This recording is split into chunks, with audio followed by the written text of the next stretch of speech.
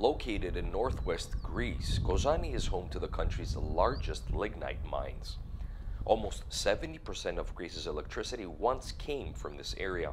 Coal has been a way of life, but now this community is looking towards a brighter energy source.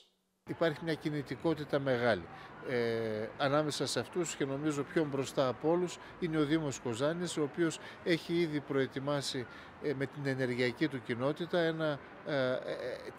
ένα φωτοβολταϊκό 6 ΜΒ, το οποίο θα τον καταστήσει κλιματικά ουδέτερο σε ό,τι αφορά την κατανάλωση ηλεκτρικής ενέργειας στο δημοτικό φωτισμό, στα δημοτικά κτίρια, στα σχολεία όλα και σε όλες τις αθλητικές και πολιτιστικές εγκαταστάσεις. Άρα έχουμε μια σημαντική πρωτοβουλία και από πλευράς αυτοδιοίκησης.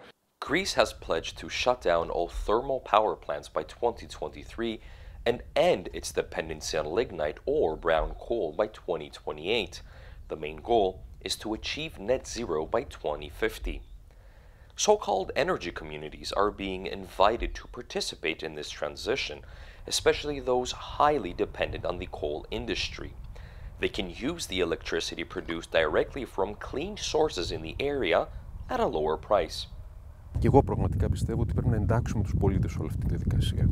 Και οι ενεργειακές κοινότητες είναι ένα χρήσιμο εργαλείο, όπου προσφέρουν και δημοκρατική δυνατότητα συμμετοχής των πολιτών, όπου μοιράζουν τα πλεονεκτήματα από την ενεργειακή μετάβαση πιο δίκαια στους πιο πολλούς και όχι στους λίγους, και κυρίως ενεργοποιούν τους πολίτες να συμμετάσχουν σε αυτό που λέμε ενεργειακή μετάβαση και δίκαιη μετάβαση.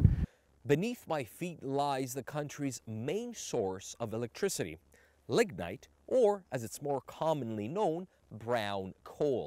Above my head, the sun, which Greece has plenty of, and these are here to take advantage of that exact resource. But how can you change people's habits when this area depends so highly on coal?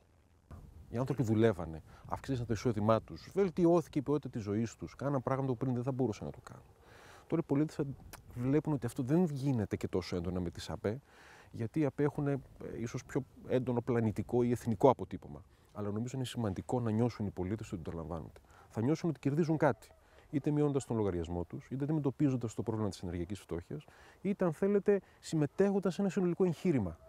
Energy subsidies paid from the European Union are helping Kozani's renewable revolution.